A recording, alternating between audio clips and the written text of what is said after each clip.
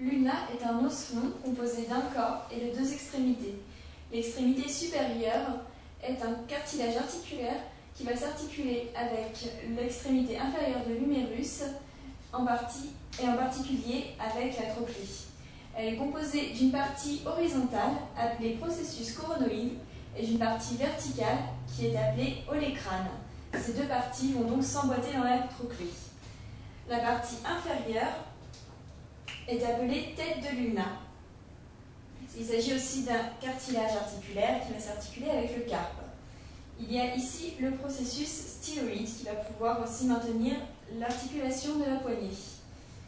Il faut noter que le diamètre diminue du haut vers le bas.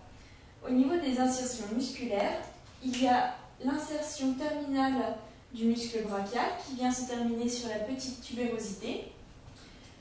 Dans la partie médiale, on note l'insertion terminale du petit rond et l'insertion du muscle fléchisseur superficiel des doigts.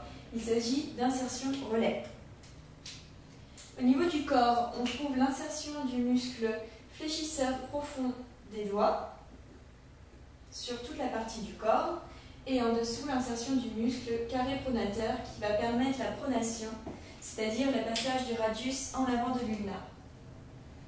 Sur une vue postérieure, au niveau de relief, on retrouve toujours le processus styloïde, le petit cartilage articulaire qui va permettre la cohésion du poignet, et on note aussi une facette articulaire qui va pouvoir s'articuler avec la tête du radius, puisque l'ulna se situe en interne et le radius en externe.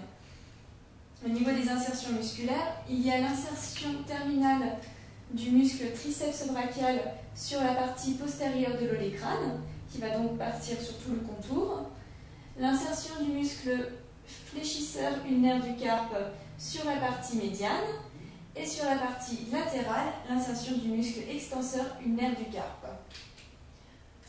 Les autres insertions musculaires sont le muscle fléchisseur profond des doigts, qui en fait était sur la face antérieure et déborde en partie sur la face médiane, et qu'on retrouve sur la face postérieure.